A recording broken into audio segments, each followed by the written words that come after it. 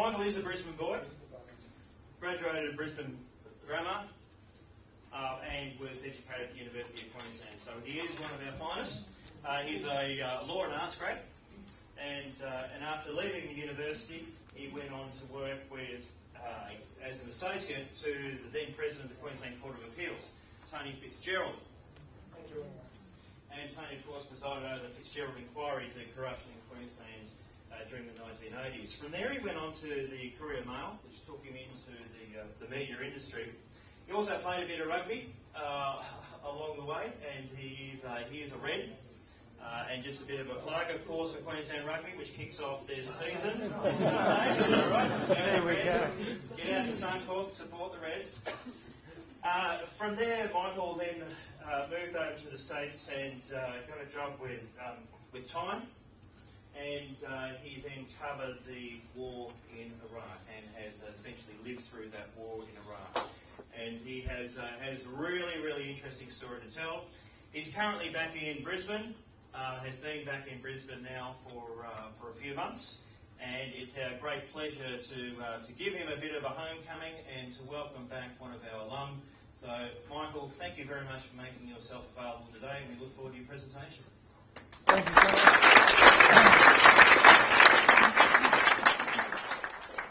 Okay, thanks. Yeah. So you can just control it from here. Okay. Pause, and then you just feed, like if you have other ones. Gotcha. Thank you so much. Awfully complicated. We may miss out on the audio visuals. Thank you very much for having me. Thank you. Thank you very much for having me today. It's actually a great honour. I had rather checkered history at University of Queensland. But put it this way, I really enjoyed my university years.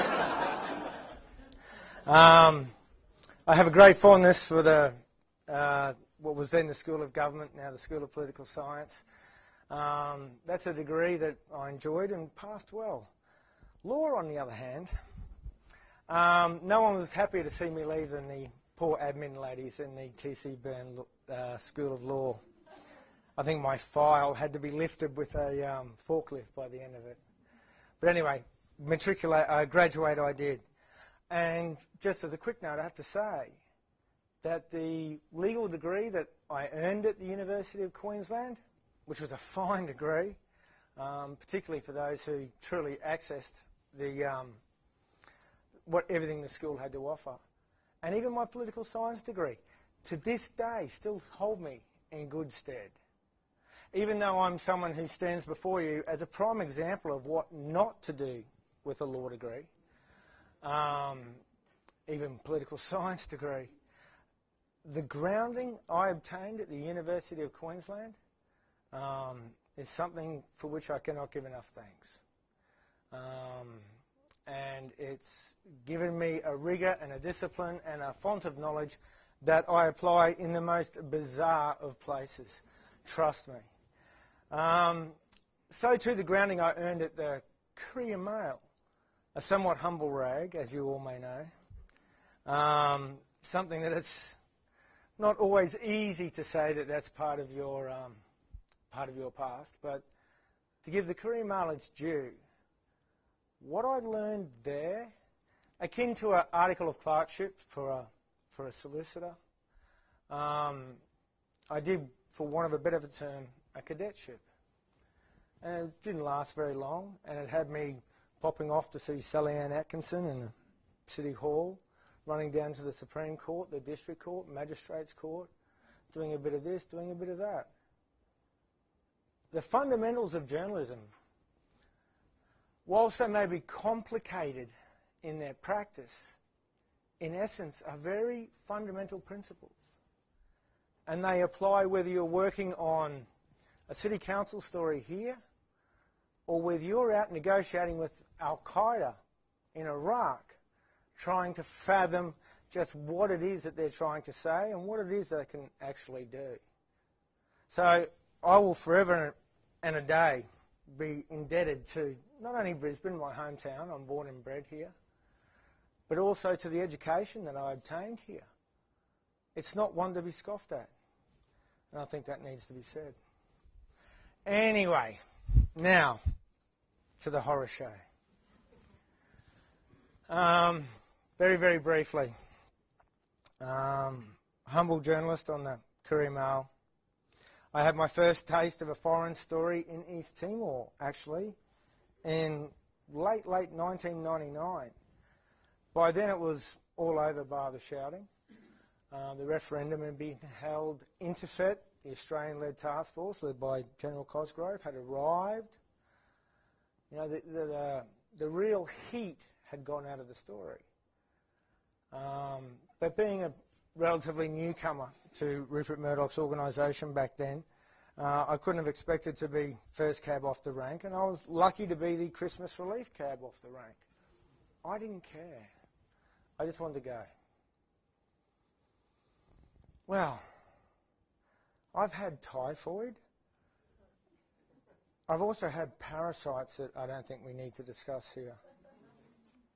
Some of which could only be diagnosed by Western tropical disease experts from out-of-date textbooks. The point being this, more so than any ailment I've suffered in the field, and trust me, I've had a few, it was that first taste in Timor that was an elixir and an opiate or an addictive substance all at once. I had a small bite at an international story. And to be honest, not the world's biggest international story either. We cared about Timor here, the Portuguese cared, the Indonesians certainly cared. But really not many other people. It was a blip, a footnote in history. Nonetheless, that footnote gave me an insatiable desire to see more. I'd started as a local reporter. I had a few tastes of national stories here in Australia. When I got to have a nibble at a small international story and see the international press corps, people who I revered and feared and venerated, there was no looking back. Suffice to say, after 6 months in Timor, I came home to the Courier, to the then editor-in-chief, now maniacally running the Australian, Chris Mitchell, an old friend of mine.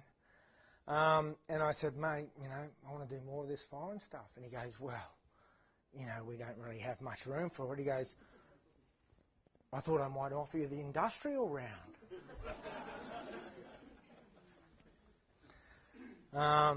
Despite that, we remain good friends.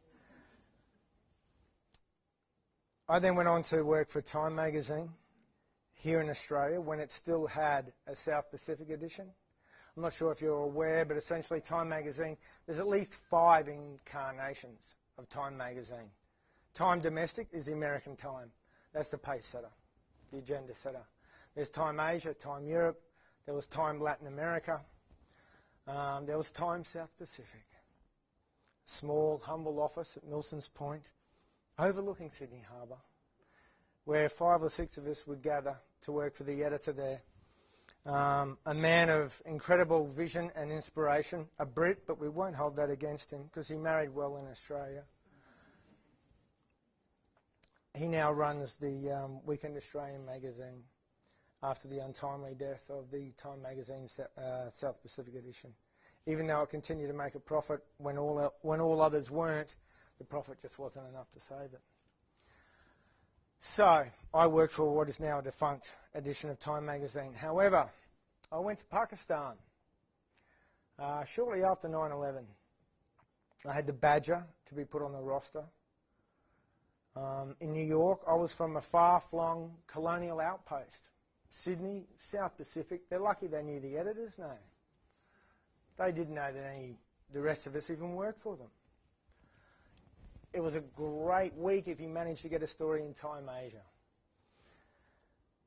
The one story I did get into Time Asia was about headhunting witch killers in Papua New Guinea. So, you know, with the rise of AIDS and the pandemic there, unfortunately, there's a rise in female homicides.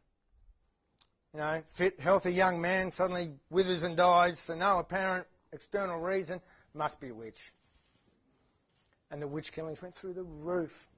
The police believed in them too, so there's as far as I'm aware, there's been very few, if any, prosecutions. The chap I met there, who headed my story, I said, so-and-so has not killed a witch in 5 years. He's sitting there with 3 skulls.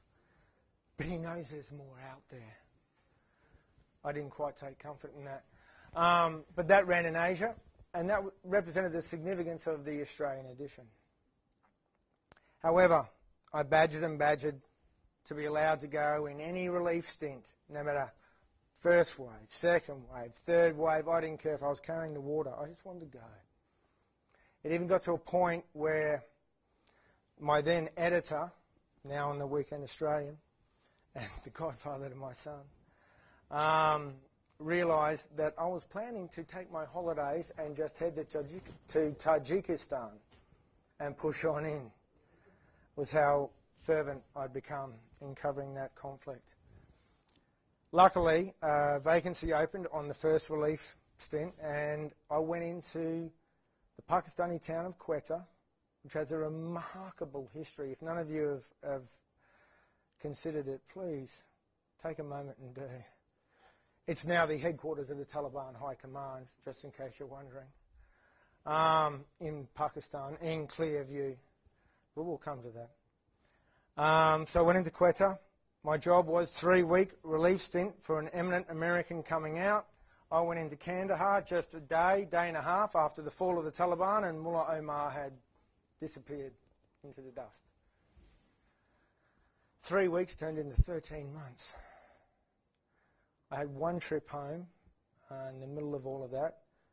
It must have been about April, because in March was a pivotal engagement, a battle. We all know about Tora Bora, where Osama got away. The Americans were relying on Afghan militias, and as I came to know Afghanistan over the years that I lived there, that's not something the Americans should be doing, relying on Afghan militias. Anyway, Osama got away. He paid more than the CIA. We then come, a month or so later, there's a holdout in mountain passes. We're talking 10,000 feet. American helicopters aren't built to fly that high. Soviet helicopters fare a little bit better. Instead of using Afghans, the Americans decided to send in Australian SAS, to send in, obviously, Green Berets, Delta, to send in Rangers, to send in the 10th Mountain, elements of the 10th Mountain Division. It was a rather ugly affair, I'm afraid to say. If any of you can cast your mind back, it was called Operation Anaconda. It was fought in late March 2002. It was the first American boots-on-the-ground engagement. Al-Qaeda got away, as they always do. They were using old Soviet redoubts and bunkers from the Soviet times, same goat tracks, same paths, same smugglers as they were when they were fighting the Soviets on the CIA payroll.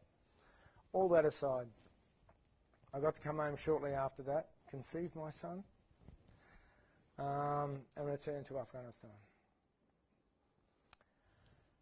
3 weeks turned into 13 months. Mostly my own fault, I have to admit. Each week, working for the New York headquarters, who didn't know me from Adam, I would just humbly besiege or to seek favour of my editor, who I'd never met and barely knew his name, and just say, look, if you're happy with this week's copy, I'm happy to stay another couple of days. And so it went on.